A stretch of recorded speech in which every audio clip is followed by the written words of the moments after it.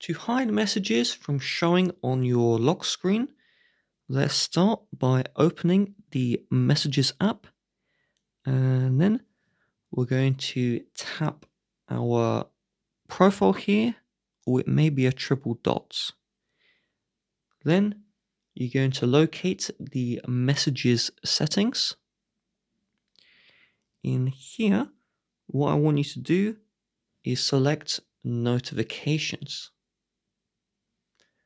Once we are in the Messages notifications, we see lock screen notifications.